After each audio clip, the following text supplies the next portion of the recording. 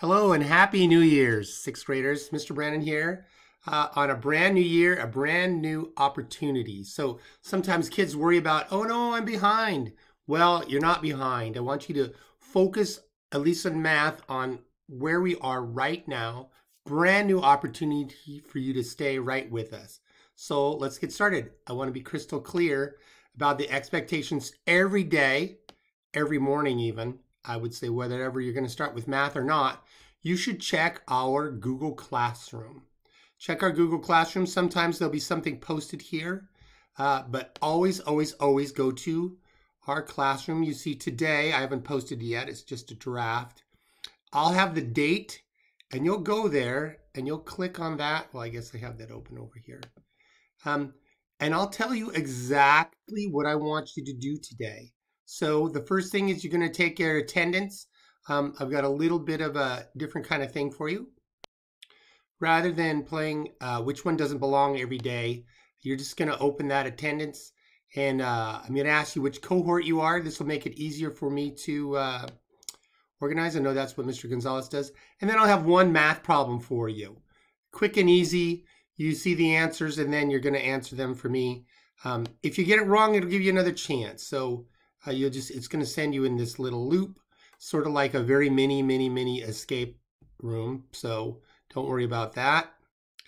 After you've looked at your attendance, you're going to have a lesson.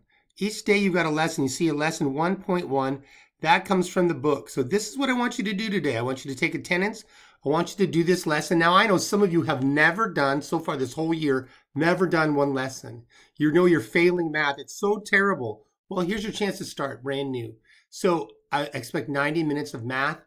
I think it's going to take you about 15 or 20 minutes to do this activity. We'll look at that in a little bit. And then spend the rest of the time doing Dreambox.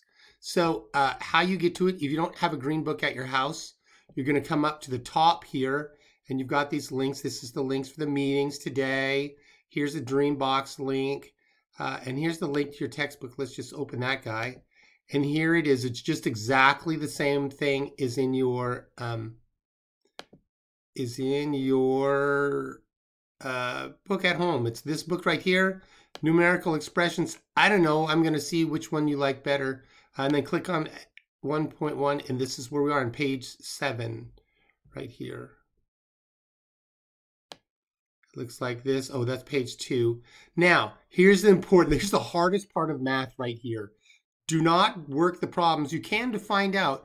Work the problems in your textbook. This is the lesson. This is where they're showing you how to do it. You should look at the lesson. But the part where I'm going to have us work is in the exercises. Now, I'm going to provide videos every day, just like this video here. And also there are example lessons over here that you can click on these tutorials.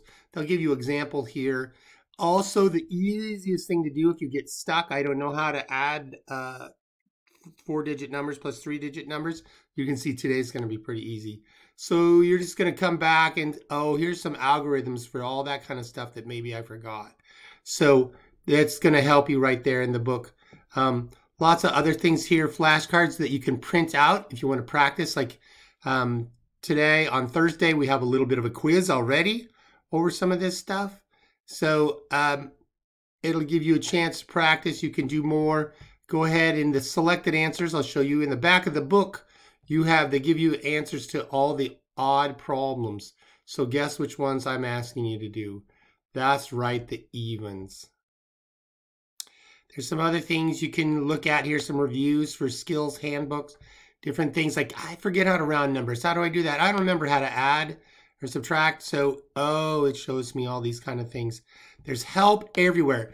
Not to mention that, I'll be at my computer most of the day, and you can click on the link in our Google Classroom at the front on the stream right here. That'll be open most of the day with me waiting to help you. So you have better access to help than maybe you ever have had before. So let me show you what we're going to do. So you've got the book problems.